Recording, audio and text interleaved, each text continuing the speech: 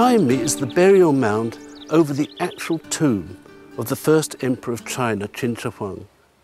Who can imagine what riches may lie beneath that mound? Because in recent years, some amazing discoveries have been made just around here. Just over there, for example, was the pit in which the bronze chariot and horses were found. Just the other side, a big pit with life-size pottery figures of acrobats to entertain the emperor in the afterlife. And there was another pit with life-size pottery officials and another pit with suits of armour.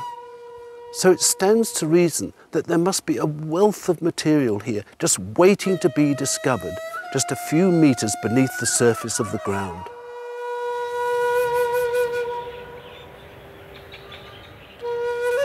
The first emperor's brutality is legendary, but the man of war also saw himself as a man of peace. He regularly toured his great empire, inscribing stones at majestic mountains that celebrated his achievements. He regulates the tasks according to the times. The various professions prosper and thrive. The black-haired are peaceful and tranquil, and do not need to use weapons and armour. Joyously and merrily they receive their instructions, and completely understand the rules and the models. But the first emperor was also a man who ultimately helped to create modern China.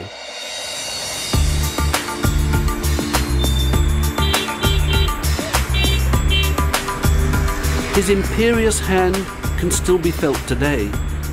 So powerful was he that he created a system of government and administration that lasted for 2,000 years. In order to maintain order and unity in his sprawling empire, he standardized practical things like writing, and to simplify commerce and trading, he created uniform weights and measures, and decreed that a single currency should always be used. Huang also built a network of highways between the cities, and he transformed fragments of defensive walls into the Great Wall of China. But today, of course, most people's view of this extraordinary figure in Chinese history is all about this incredible buried army. It's been dubbed the eighth wonder of the world, and these terracotta warriors have become China's global ambassadors.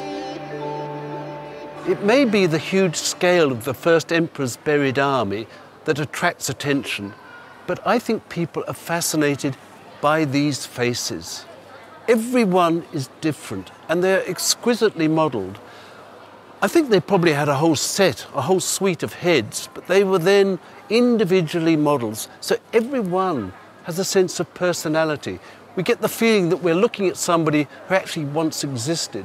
And that level of detail is then carried on right down the armour here, with every rivet and every little tag holding each of the panels of the armour together. It is an extraordinary attention to detail that is, I think, absolutely fascinates people.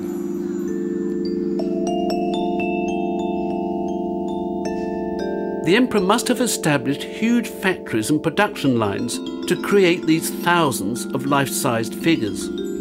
No one knows exactly where they were made, but as the clays vary slightly, they must have been made in a number of locations, but always within striking distance of the emperor's tomb. You're down here in the pits with the emperor's guardian army. The first thing that struck me was I was walking along and I wasn't looking at them, I was looking up at them. These guardians are very, very big. They're great warriors. And of course the other thing is, I walk along here, this face is different, this face is different. They must represent people from all parts of the empire at the time. And the other thing, of course, I look at this soldier here, this guardian, he's stoic, he's resolute. He's somebody who's going to guard the emperor forever. It's this attention to detail that gives each figure its own identity and personality. Not only do the warriors wear different uniforms according to their rank, they sport a myriad of hairstyles, headgear, clothing and shoes. Facial features have all been crafted individually. They may have been mass-produced, but these warriors are finished as works of art. Of all the figures in the first emperor's buried army, I think the kneeling bowman is the most fascinating. Firstly, the pose is so natural, but it's also the attention to detail, the beautiful hairstyle up here with the plaits and the ribbon in the hair, the armour with the ribbons holding the armour together, and you go down to the soles of the feet. Even the tread on the shoe is clearly shown.